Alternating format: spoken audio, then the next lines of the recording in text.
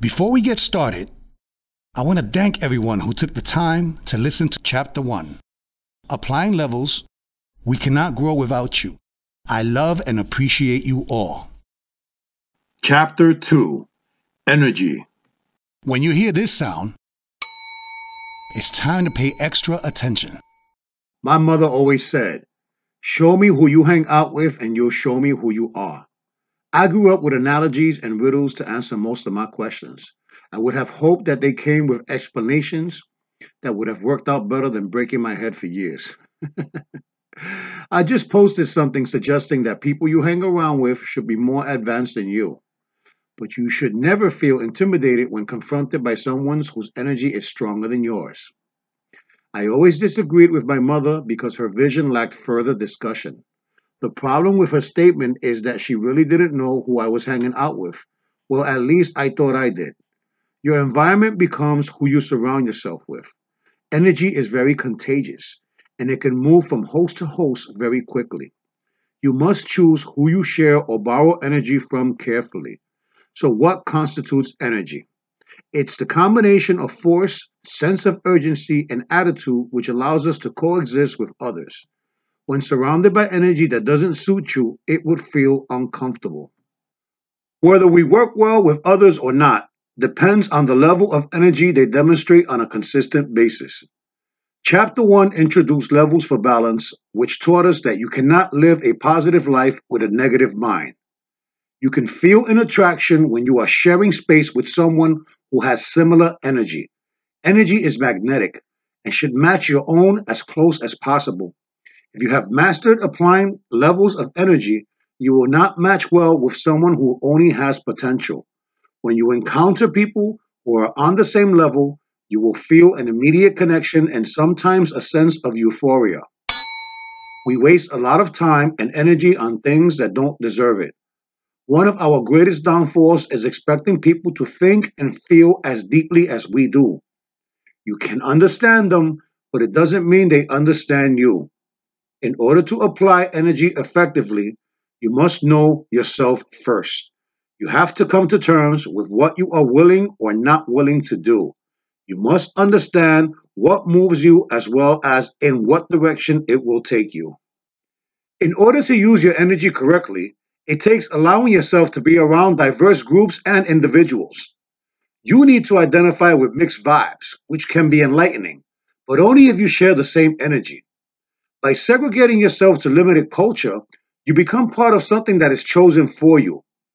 Energy is founded by the choices one makes and with whom they are shared with. If shared with the wrong recipient, they can strip you of your entire energy storage until there is nothing left. Basically, you need to know who you are unleashing your energy to and who you are receiving it from. You can literally steal someone's energy.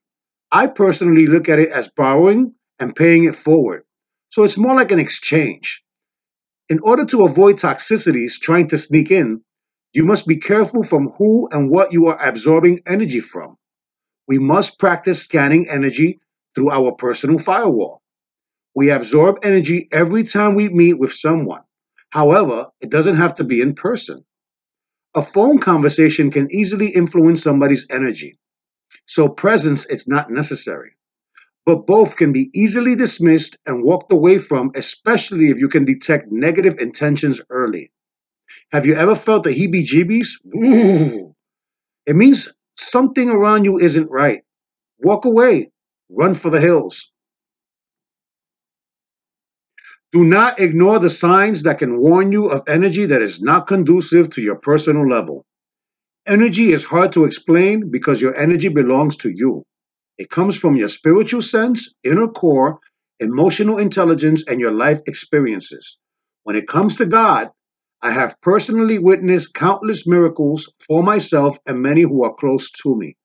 These supernatural experiences could not have come from any other source. I am not a religious person, but I do believe in a higher power, one that seems to protect you from committing any wrongdoing and placing you in unfortunate situations. You are aligned with this power because you live a righteous life or someone is actively praying for you. This energy comes to protect you when someone wishes you bad. Karma will play its role and create a backlash of negative events towards your haters. I can and will share more details about these experiences in future podcast segments. Pay attention to the spiritual God winks presented to you, and let's live above the norm. If you haven't already, make sure you hit the subscribe button and tickle the bell icon to help our community grow. Be among the first to know when we have new videos and where to go for free stuff. We can identify the intentions of other people's energy towards you just by listening to what they are saying. Allow your energy to work for you and it will show you the signs. Energy has a lot to do with communication and is needed way before the start of any relationship. For instance, if you are already thinking about what to respond as someone is talking, then you are not truly paying attention and listening. By doing this, you are selfishly eliminating any opportunity for them to express themselves. For example, if it requires problem solving, you could be missing vital information that could be relevant. In some cases, it requires you to be a devoted listener. Nevertheless, we must let people speak. If they are not ready to have the floor and their thoughts are not in order, they will eventually trip over their own tongue. Listening can also encourage one to hear their own words and allow him or her to solve their own issues. For the most part, all you have to do is nod your head and agree. You do not have to offer a solution to every problem. If you refrain from talking and actually pay attention, you can easily decipher what information is good and what is unnecessary. All bad energy cannot be avoided. Some of it must be absorbed, and some should be deflected. With courage and practice, we can easily identify negative energy from the beginning. Instead of waiting for it to become overwhelming, it can be nipped in the bud at the first sign of discomfort. This is part of practicing using the right energy or level of effort for any situation at hand. This is living above the norm. The philosophy behind the law of attraction suggests that positive thoughts encourage positive results, while negative thoughts bring negative conclusions. Do you wonder why sometimes it seems no one is attracted to you or lately no one is showing you love? For starters, your energy level has created a force field and is not letting anyone in. People can feel this negativity and perceive this as a no entry zone, which will cause them to back away instantly. After all, who wants to be invited into a toxic situation? Instead of working on positive energy, some people tend to find ways to disguise their real agenda and trick you into engaging with them.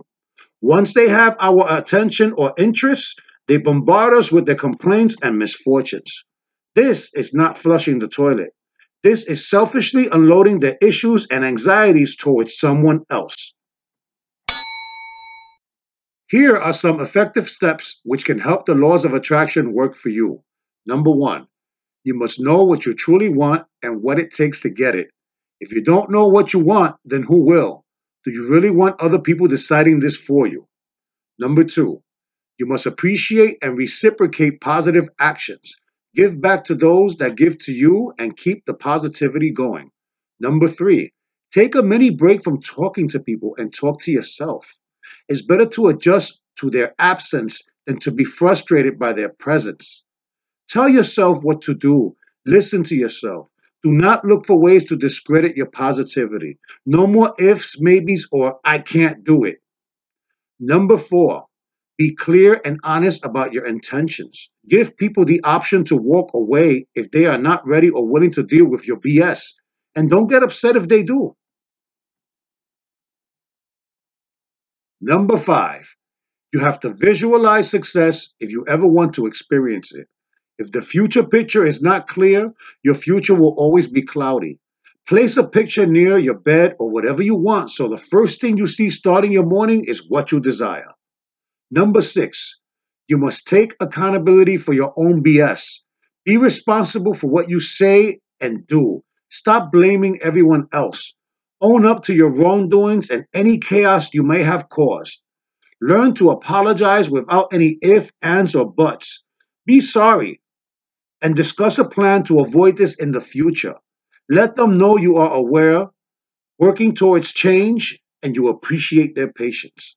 Number 7, One of the most important things to remember is to confront your anger before you confront those who angered you. The people who intentionally get you upset are hoping that you react contentiously. Shock them with a positive vibe. They won't know how to handle it nor what to do next.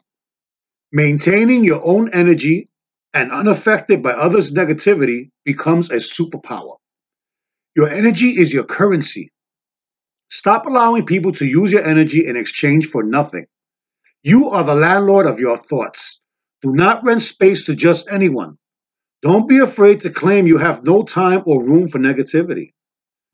If the way you move, grind, and hustle intimidates people, then you're doing something right.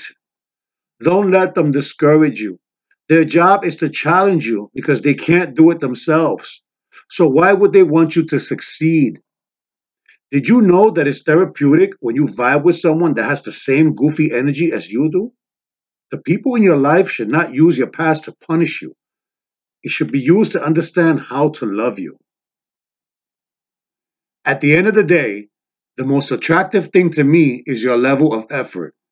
Someone who really wants to make me a part of their life by talking to me, wants to see me, and shows positive actions towards me. You can literally feel when it's time to move on to the next chapter in your life. After all, wasn't it you who implanted that seed in your head in the first place? Think about that. Before I go, I want to challenge all of you to tell me something that you cannot change from negative to positive. I dare you to try and challenge me on this. Let's continue to grow together and remember to live above the norm.